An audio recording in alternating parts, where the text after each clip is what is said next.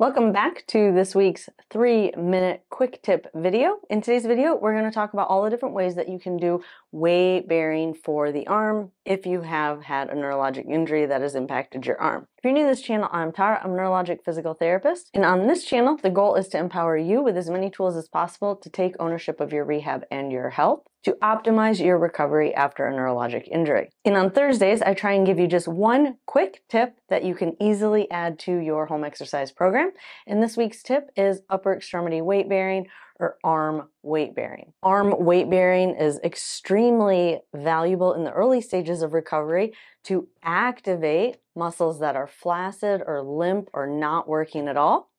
But also in the later stages, weight bearing can help to minimize the impact of spasticity, which is that involuntary contraction pulling your arm in. And depending on where you're at in the recovery process and the different areas of the arm that might be tight or contracted, meaning your arm doesn't get fully straight, will determine what position is the best for you in doing this to get really good upward approximation through that joint, get good feedback to your brain to remind your brain that there is an arm over here, which is the starting point of decreasing that spasticity and activating the right muscles to get that arm moving again.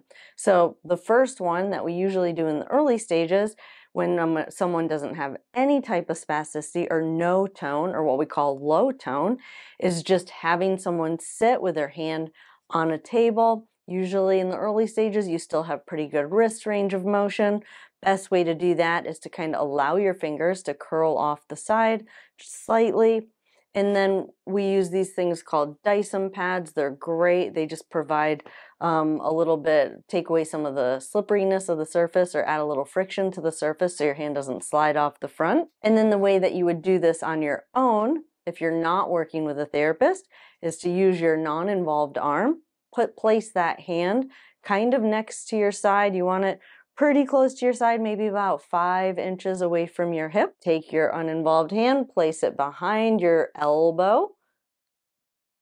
So you can pull your elbow straight, right? If your arm is limp, you don't have a lot of strength yet. You want to keep that elbow straight, and then you just want to lean onto that arm. If that arm starts to buckle, you have this hand here to kind of pull that elbow straight and lean. Now, if it's a little bit of uncomfortable, that is okay. Some of that might just be because you haven't been weight bearing on your arm for a few weeks or a few months. My kind of rule of thumb is anything under a 5 is acceptable, 5/10. When it starts to creep up over a 5, it can be problematic, either because there could be an injury or it can develop into what we call learned non-use, is where your brain just kind of has an aversion to that activity. So there is a balance here. It might be a little bit uncomfortable, and most likely you're not going to have a 0 pain, but you'd like to try and keep that pain under a 5. And lean onto that arm.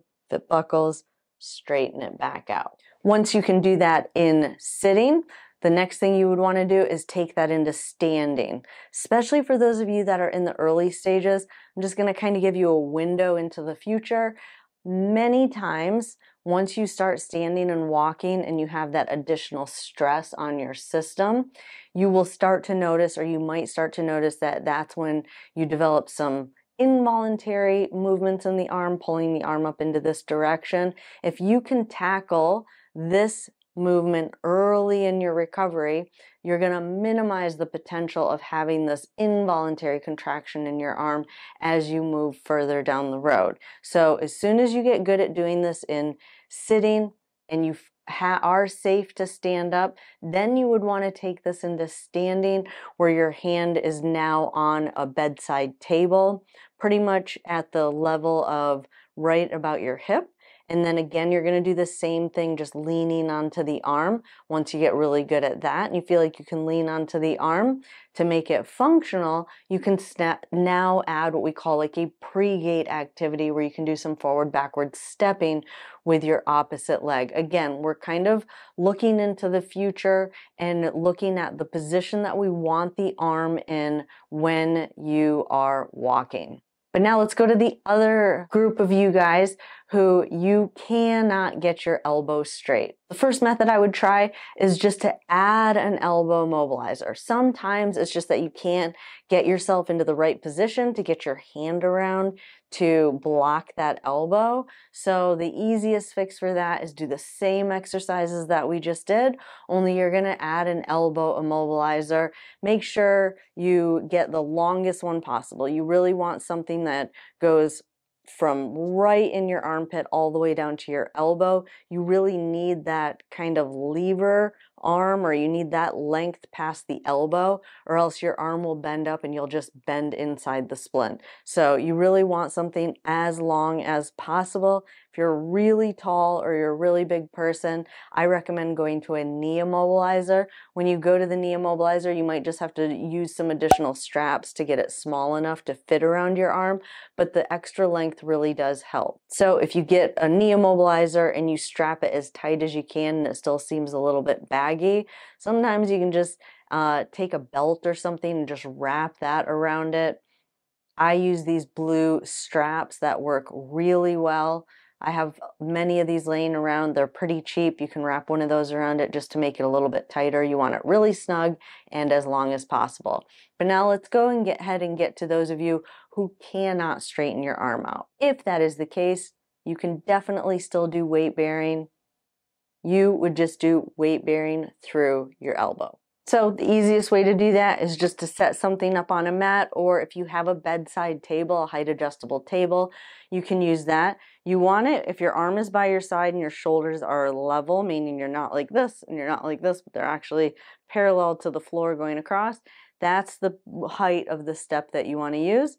And then just place that arm on there. A lot of you will have to hold your arm down, then you're just going to lean. And lean. And then method number 2 is on your stomach. You want your elbow directly under your shoulder. And same thing, you're gonna lean onto that arm. Now, make sure your arm's not shooting out this way or it's not collapsing underneath you that way. Those are the two most common mistakes that I see. You wanna make sure it's right under your shoulder, and that you're leaning onto it and that it's as vertical, this part of your arm is as vertical as possible. And then lean off and then back onto it and back off. Now, if you want to try the stomach method and you're not sure how to roll to your stomach, I've linked a video in the description below where I go over a step-by-step process on how to roll to your stomach. But that is it for this video. I hope I got this video in 3 minutes. If you're new to this channel and you like these kind of videos, definitely hit that subscribe button and turn on that notification bell. Also, make sure you come back on Sunday when I do deeper dives and go more in depth on a lot of the movement problems that can occur after a neurologic injury. But that is it for this video. I enjoyed spending time with you all today, and I'll see you in the next video. Have a good day.